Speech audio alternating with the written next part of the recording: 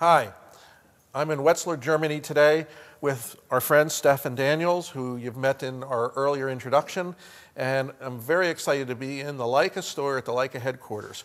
And we're going to be talking today about what everybody knows Leica for, the Leica M line. This is a camera line that has its heritage of being over 100 years old.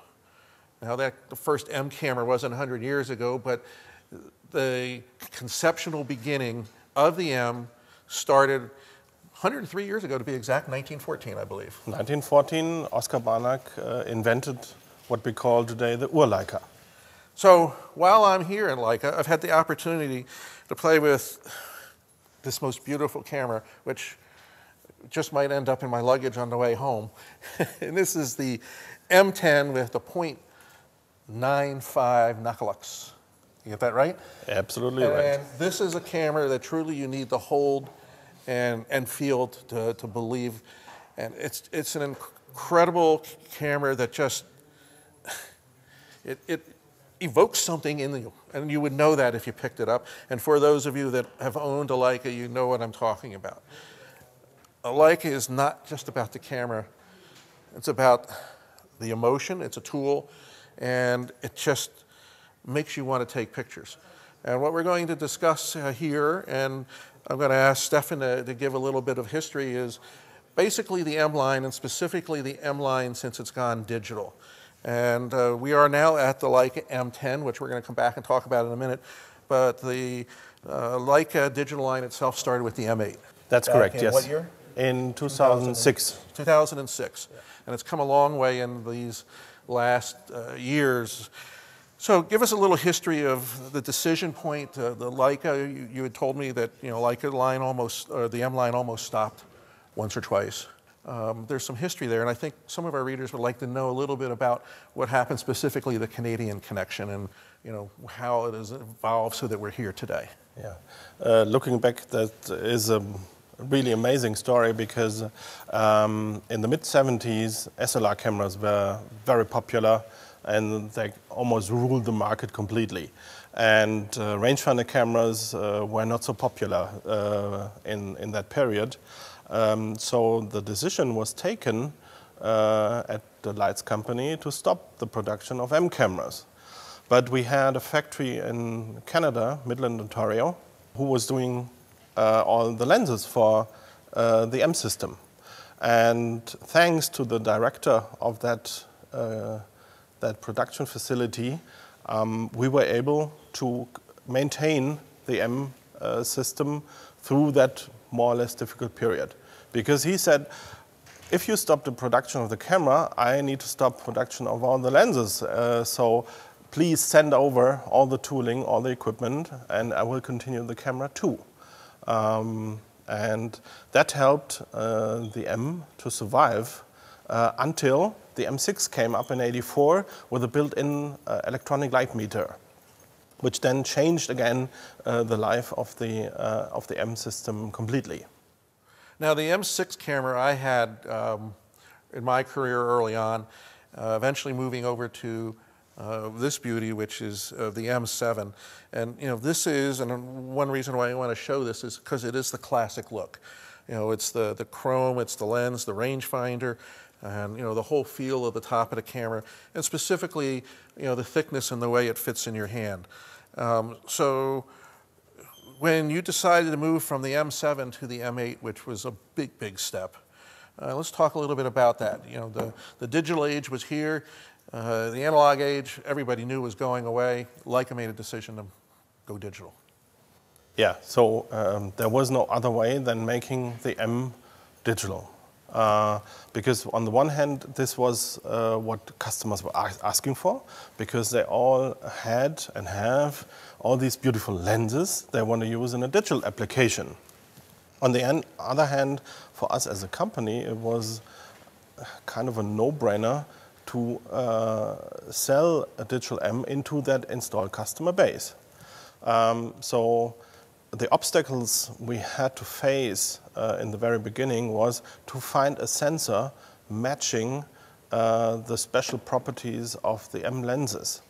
And we found that sensor with Kodak in Rochester, who made a specifically designed sensor in order to give a good image quality with the existing M lenses.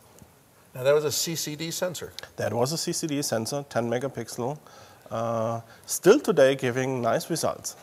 Now that was, a little rocky start for Leica when the M8 came out, and it's amazing that you were able to get over some of the hurdles. A lot of it was, if those people that remember those days, was with infrared cutoff and some of the sensitivity of the chip and so forth. And I imagine everybody scrambled really hard to overcome that. And of course, it's almost forgotten these days, and it should be. But that was a tough part.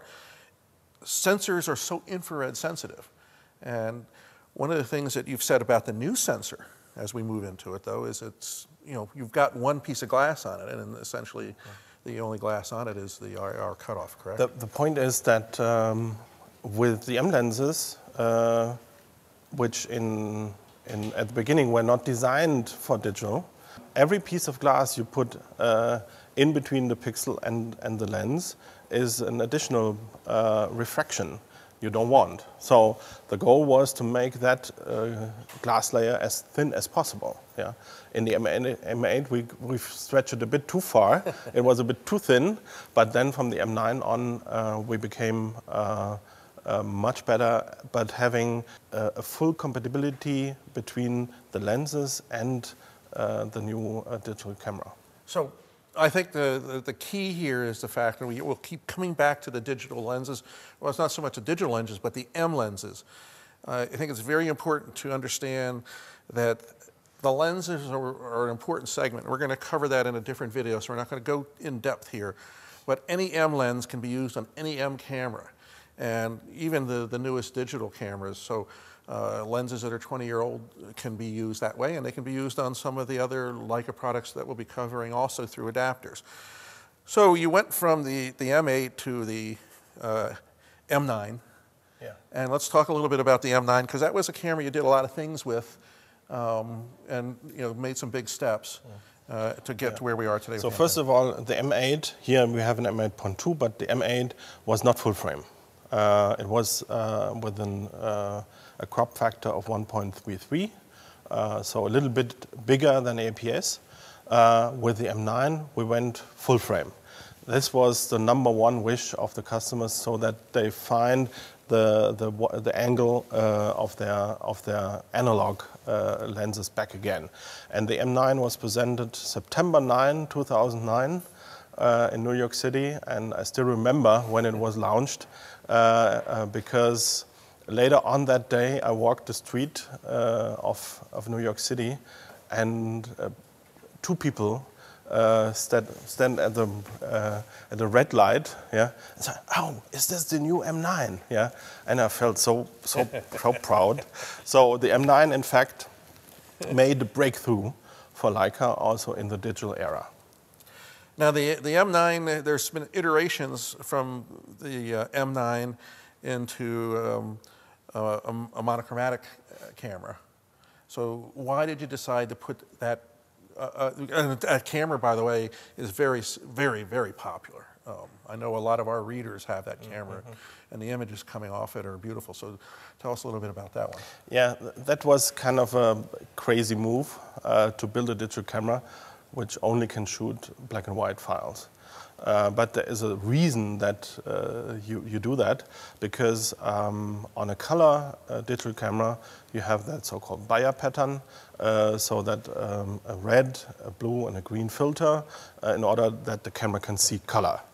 If you move those filters away, the camera becomes more sensitive, and the interpolation of these colors doesn't need to be done, which results in the camera being having a high resolution. It's about the double of a color camera, and also you gain between 1.5 and 2 f-stops in sensitivity. And by the way, the camera produces gray tones, grayscale, like you never have seen before. So it is a real reason behind that.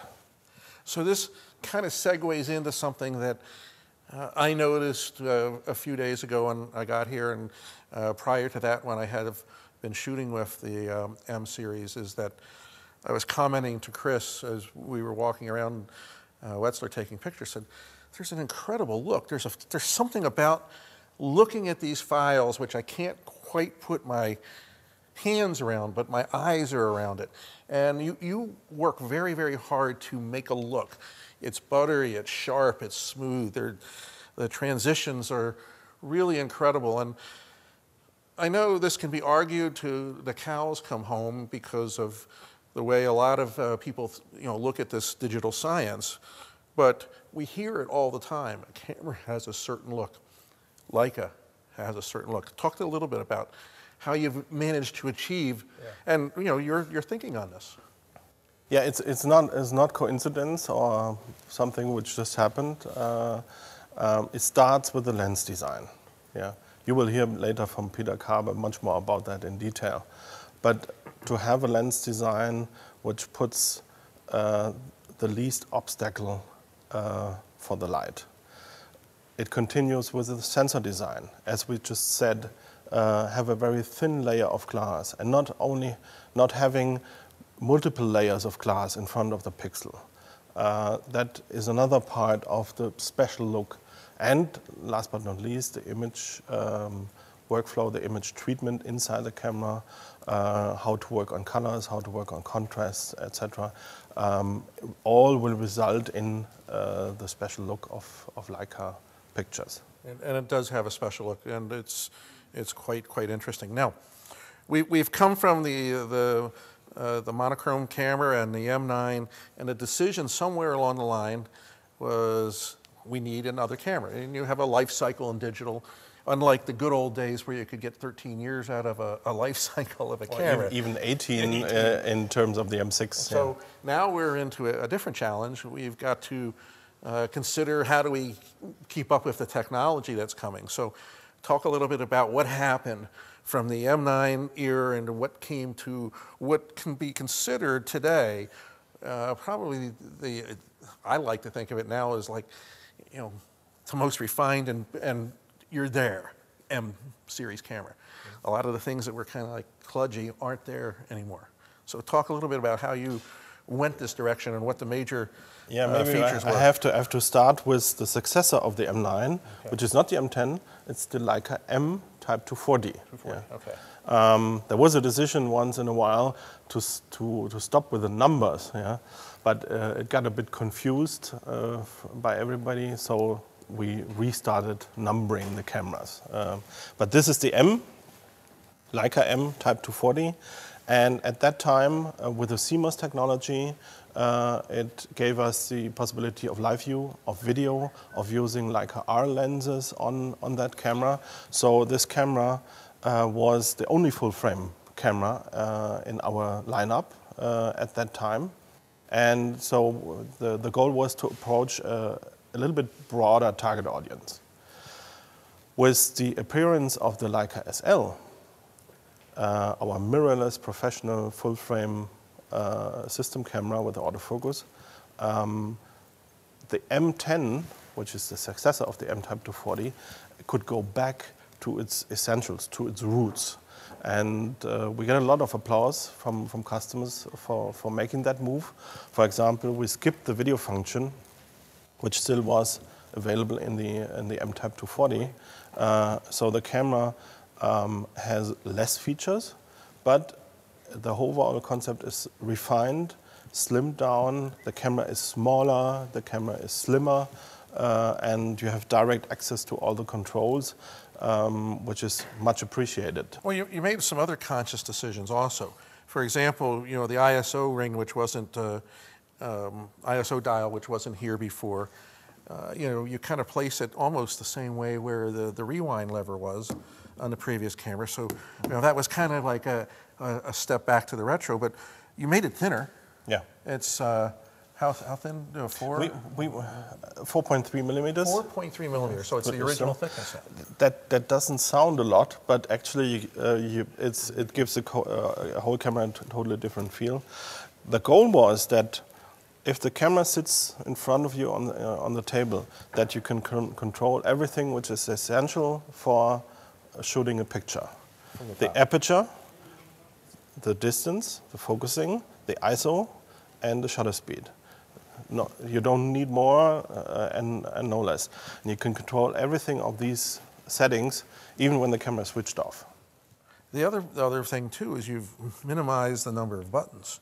If we look at the number of buttons, you've got, you know, 5 there, yeah. So or even 6 here, yeah. Now it's just so much easier to, you know, work with. And I think this is one of the things that your engineers have done a marvelous job with, is the access, the buttons, and the simplicity of operating the camera, so that you can actually operate the camera and take pictures with it. The overall motivation is photography should be fun, should be a pleasure to work. And our goal is to make a tool which enhances that feeling and not putting obstacles in your way during shooting a picture. So you should concentrate on the subject in front of you and not on the camera. Obviously, Leica has engineers that are photographers, because when they've designed this camera, they've designed it as a photographer would want to see it. But shooting with a Leica and taking photographs with this is so much more. For me, it's fun. It brings back something that I feel here and I see here, and I can put those two together. And I think what you've done a marvelous job of with all the Leicas, and specifically a lot of the ones that we're going to be visiting, is the fact that you haven't forgotten the real one thing, and that's the passion that's inside all of us about the photography. You haven't complicated the issue, you've simplified the process. And my hat's off to you for that, because I haven't had more fun over the last few days shooting with the SL and this M. So it's just been a real pleasure. The future, what can you say? You're going to move forward, obviously. Yeah, of course we'll move forward, and we will continue the M, of course. But also with the M10, which is close to perfection, to move a step further and so on is a little bit more difficult, because we've gone quite a way already. Right.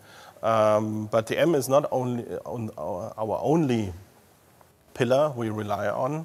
On the other hand, there is the Leica SL, yeah, the professional full-frame mirrorless camera with a great viewfinder, fast autofocus, and so on. So that's the other pillar Leica is standing on. We're going to do a lot on the SL, because it really truly is a pretty amazing camera to work with. Once again, it's one of those cameras you have to look through to really appreciate.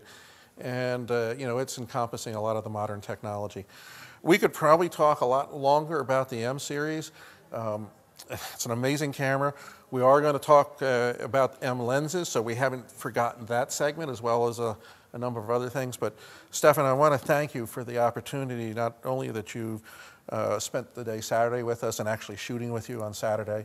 It was great fun. Yeah. It was. And you know, remember, quote unquote, fun? I think that's what this is all about here. And one of the things that I've noticed about everybody that I've met here at Leica is that it's all about the fun. They're great guys, they've got a great passion, they have a lot of love for what they're doing, but more than anything else, they have a lot of respect and a deep appreciation for the customer, and because they listen to the customer and they put a product out there that, as a customer, just love using. So once again, thanks. I hope to visit with you more throughout the week. On behalf of Luminous-Landscape, Stefan, thanks very much. Thank you. It was my real pleasure. And we'll see you on the Luminous-Landscape.